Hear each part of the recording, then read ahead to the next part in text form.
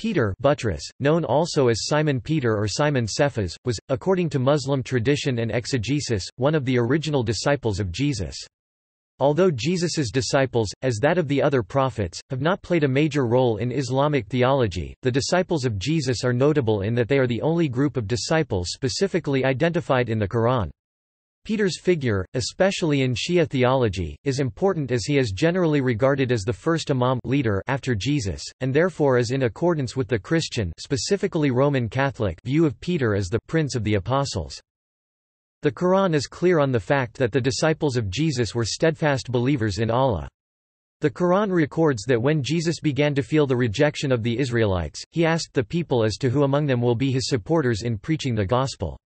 It was then that the disciples stood up and asked Jesus to bear witness that they had submitted to God and further promised to stay by Jesus during his whole life. The Quran further records that God inspired the disciples to believe in his message and messenger.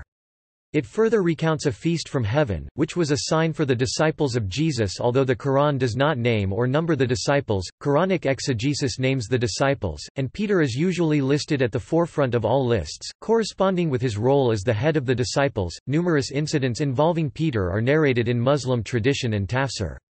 The most famous of these is the narrative of Peter's preaching in Antioch, which is closely linked with the legend of Habib the carpenter. Muslim tradition narrates that two of Jesus's disciples went to preach the gospel in Antioch, the disciples being John and Jude, as the people of Antioch were devoted to idols. Few people, however, followed John and Jude's message, despite the fact that the two disciples performed various miracles including healing the sick and the blind.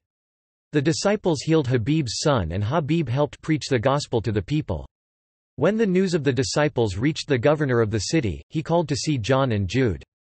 As the governor did not agree with the message of God, he threw John and Jude into prison. While they were in prison, Peter went to Antioch. Peter was allowed to perform a miracle in front of the governor, when he raised a child who had been dead for 7 days.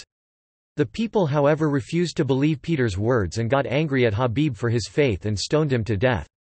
Non-Muslim sources maintains that Peter later went to Rome to preach the gospel. Peter is important in branches of Shi'i theology as well as Ismailism, as his role is seen as the direct parallel to that of Ali as the first imam after a prophet. Shi'i Muslims maintain that every major prophet had a disciple or wasi executor of will who became the imam leader after his death. Adam had Seth, Noah had Shem, Abraham had his sons, Moses had Joshua, and Jesus had Peter. Believed descendants.